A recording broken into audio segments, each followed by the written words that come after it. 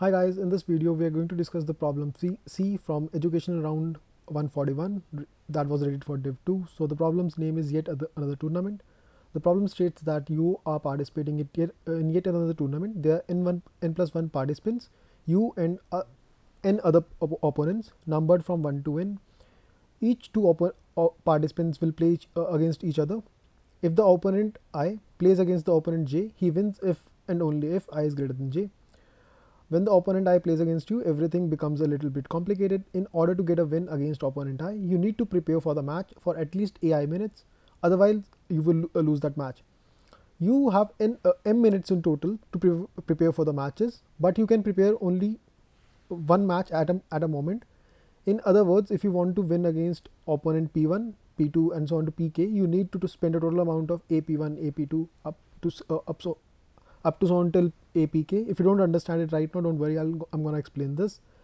I'm also gonna explain like why I was getting wrong test cases and what's the tip over here, like what you can follow so that this doesn't happens to you. Then they're saying that if this number is greater than m, you cannot achieve it, because if you want to prepare for a like let's say x amount of time, and if the time you are having is m and m is less than x, then definitely you can't prepare for it. So I'll just like leave the rest for you to read, but in like we have to return what's the rank that the person can have. So the rank is determined by the number of matches a person is gonna win. So let's say if I'm winning I'm winning 5 contests and the other person is winning 4 contests, then I'll be having a better rank than him, right? And people who are having similar wins, so two people who have exactly same wins are ranked similarly. So let's try to understand it first. So what they're saying is that let's say there are several opponents with values AIs. So over here, for example, they have mentioned that the AI value is 100, 100, 200 and 1. Also they have mentioned that the number of like the amount of time we have to prepare is 101. So this is the amount of time in total we have in which we can prepare 401, not 101, sorry. Okay, so what we can do? So we can say that I can prepare for the, against this particular person. Yes, I can do that. Can I prepare against this? Yes. Against this? Yes. Against this? Yes. So I can prepare against all of them because all of them combined require a 401 preparation time. 100 plus 100 is 200. 200 plus 200 is 400. Plus 1 is 400 in total.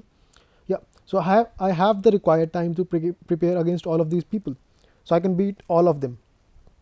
Now there would be scenarios where you're not able to beat all of them. You might be able to beat none of them, or might be able to beat some of them. So what would be the optimal approach over here? So what we can say is, since we know that if I is greater than j, then I always wins. Always wins. With that in mind, what we can say is that a person like opponent who's represented to the right would always win against all the left opponents. So technically, let's not consider ourselves right now, or let's just consider that we are always going to lose. We can consider any of these two scenarios. So we can say that we are always going to lose. So the 0th player just wins against us. Let me change the font of this pencil. It's way too big, I guess. Yeah. So the 0th player wins against us. The first player over here, he'll win against 0 as well as against us. So he'll have 2 wins in total. So this has 1 wins. This has 2. This would have 3 wins. This would have 4, up to so on. And at the end, the element would have n wins, right? Now what can I do?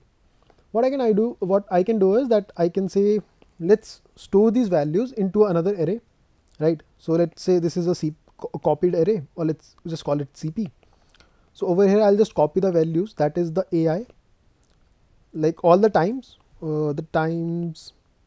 required to win against opponent. So that the time is represented in this array. I'll copy all of these values down, and after that I'll sort it. So the benefiting of sorting it is that since I want to win as many matches as possible, so if I sort this out, then I'll be able to like get that number. So when I sort it, so the values would somewhat become like this, like 1, 2, 4, 6, 8, something like this. If I have m is equal to, let's say 7 or 8, what would happen in that case? I'll start from here. So I'll say, okay, I can win this match. If I win this against this person, I'll be left with a m equal to 7. Now I can also win against this. I'll be left with a m equal to 5. I can also win against. I'll be left with a m equal to 1. But I can't win against this one now because it requires a time of 6. I only have a time of 1 left. So I'll just return that I can win against 3 people at max. I think that is super easy to understand. So over here, I'll just return that I can win against 3 people. There's just one edge case that we need to see over here. The edge case is that, let's say this is the array, and now this is winning against 1 person, this is winning against 2, this is 3, this is 4, this is 5, as we discussed earlier. So what could happen is, that we can say that, okay, I'm going to win against 3 people in total. So I would be placed somewhat over here, right? Right now I'm assuming that every person is beating me. I know that assumption is incorrect because I'm already having 3. But since that doesn't make any difference over here at least, so I'm making the assumption. So every person is winning against me. Now what if, although there would be 3 people in this in this array who would be losing from me, that's why I have a score 3. So they could be any people. They could be like, let's say they are the first 3 people who are losing against me. I'm just assuming that right now. That assumption doesn't change this fact. But now what I can say is that if I myself make this person lose, the person at 4, right? If I make this person lose, so what would happen is that his ranking would also go down to 3, right? As his ranking would go down to 3, he would be at the same level as my, right? Initially, I was having a ranking of he was the first ranked, this was the second ranked, and I was the third ranked. But if I beat him, so me and him would both be at the similar level. So we would both be at the second level, and I can improve my ranking. This is the only edge case in this question. So what we need to do is that once we have calculated the number of wins we can have, what we need to check is that if it's possible.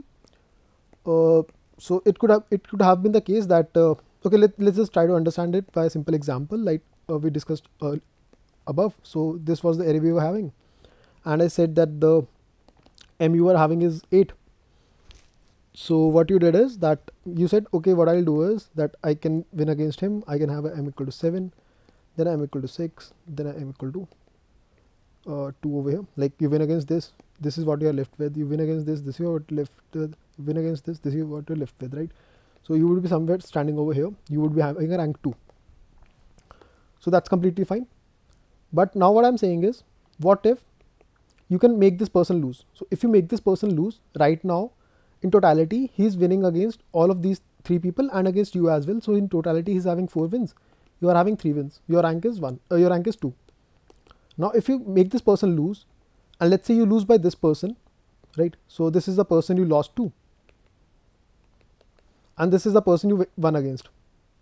Then what would happen is so his rank would fall by 1. So or his score, that is the number of person he beats, would fall by 1. So the number of person he beat would be 3 now. You also are having the score 3 also right now. This person would increase his score by 1, but his score would then become 2 plus 1. So that would be 3. So that doesn't matter because if you are having 3 3s, or if you are having any number of similar scores, then all of you would be ranked similar. So that won't change the fact that you are at the same level. So now what would happen is that your rank would become 1, right? Now is it possible to beat him? So what I can say is that if I had not beaten any person, one of the persons in the previous iteration, so over here let's say if I had not beaten him, so I would still be having a value of m equal to 6, right? So I can utilize the m equal to 6 to beat him, and then I can say that I'm rank number 1. I hope that made sense. This was the only edge case we had to see. So let's get to the code. Now the code I'm showing here is the exact same code I submitted. So this might not be that easy to understand, but I'll try my level best. So what I'm doing is that initially I'm storing the values in a pair. The only reason I'm storing it in a pair is that I want to know the values itself and the indices, because as soon as I sort it, the indices would get shuffled. So I also want to know the indices. So that's why I've stored it in a key value pair. After that I sorted, like I said. Then I use a function called maxwins. So what maxwins gives me is that it firstly gives me a vector of int. So vector of int actually represents the people I'm winning against. So initially I'm winning against no one, right? But as soon as I'll say that I win against this person, I'm just marking it by 1. So this is required because okay, so as I said that you'll have to choose a person with whom against you, if you lose, then you can win against the particular person who's just to your right. So this is required for that process. So yeah, that's what I'm sending. So I'm sending that, this particular vector. Along with that, I'm sending the number of wins I can have and the value I spend in winning it, because it could happen that for winning against X people, you required, let's say, Y power. So you are still left with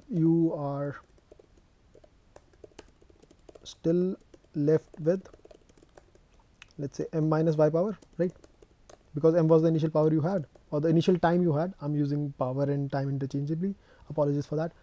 So if you have m minus y power left, this might be crucial, because when you're gonna try to beat someone to your right, this would add up to it, right? So this is also crucial. So I'm also sending this from max wins. So then I'm getting the value over here, I'm storing it appropriately. After that, what I'm doing is that I'm calculating the rank. So right now my rank would be the number of people that are to my right. I'll initially assume that all of them are winning, all of them are ahead of me. So my rank would be n minus that the number of direct wins I'm getting plus 1. Now I'm testing for some edge cases. So let's say if I win against everyone, I'll be rank 1. If I win against no one, I'll be ranked n plus 1. But I think even if you remove this, the code should still be valid. Cool. After that, what I'm saying is that I want to calculate the person from which I want to lose. So by that, what I mean is that initially I'm winning against a set of people. As I said, that I want to lose from one person in that group, so that I'm able to attain, gain some time, and I'm able to beat the person who's just to my right. So that's what I'm doing over here. I'm just checking that if I was like winning against a person, then I'm trying to store the maximum value, right? So let's say I was winning against the person who was taking a time of like let's say 4 to prepare. Now what I want to do is that instead of wasting 4 units of time in order to beat him, I want to utilize this time to beat the person who's just right to me. So I want to store the maximum value. I'm doing that over here. Then I'm checking if my SI second. So this basically means in the sorted array, if the second second index, that is the original index, right? So that is what I'll be using in order to calculate who's exactly to the right of me.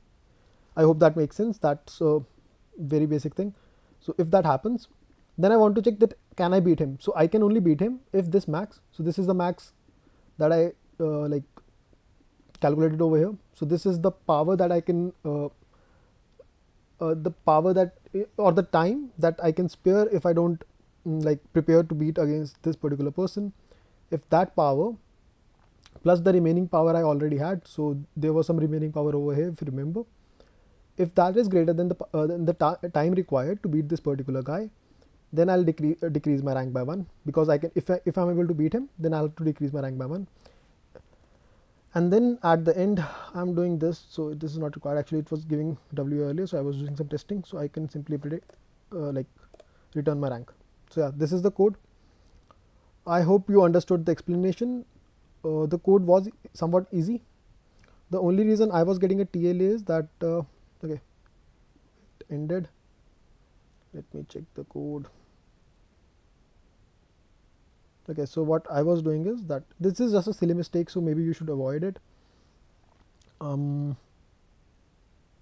was doing it somewhere over here itself. Yeah, the integer the index I was selecting was different, so I like kind of forgot that the indexes have been swapped, right, because of sorting. So I was doing this silly mistake, although I had initially taken the right data structure, that was a pair of intent, because I knew that they would get jumbled up, but I was still committing the same mistake. So that way I got 3 WAs. Anyway, so let's that's it for the video. If you have any questions, let me know in the comment section below. I'll be more than happy to answer them. Thanks a lot, guys.